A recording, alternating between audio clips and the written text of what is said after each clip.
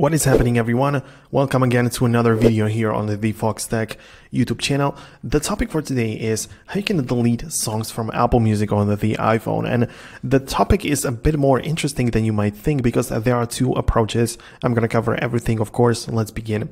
If you open up the Apple Music app, you can see that, and you're probably aware that you can browse for some songs. You may find something that you like and you can add it to the library. So you put it there.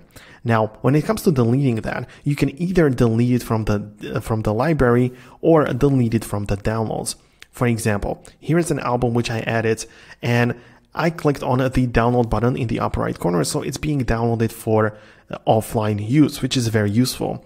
And you can see that first song is right here and it already has the download icon right next to it, meaning that it is downloaded.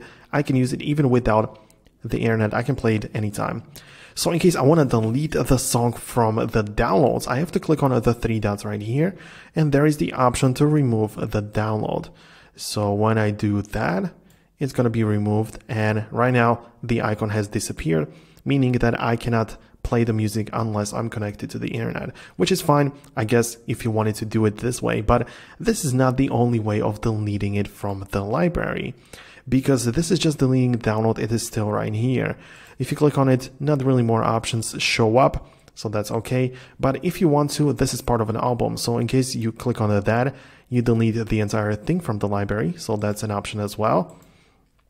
But if you have individual songs like here, this is a song which is not downloaded. I did not click on that, anything like that. It's not being downloaded. In case I want to delete it from here, I can click on the three dots right again and delete from library. So I'm going to delete the song. Are you sure you want to delete it from your library? This would also remove it from any playlist. I'm going to hit the delete.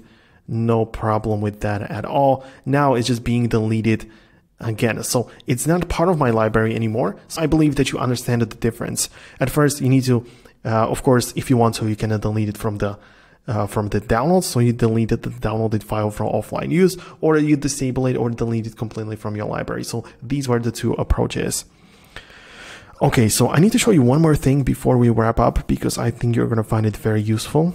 Because if you go ahead and check out the link down below in the description, you will be able to get to the Foxtecc educational platform, which I have created, and you can join it for free. And inside you will be able to find a community of people learning about devices as well as classroom section with Adobe Rush course for video editing for free, as well as all apps explained course for free as well. So some things you need to pay attention to. Definitely go ahead and check it out. It's free to access. As I said, it's linked down below in the description. But I'm going to wrap up this video right now.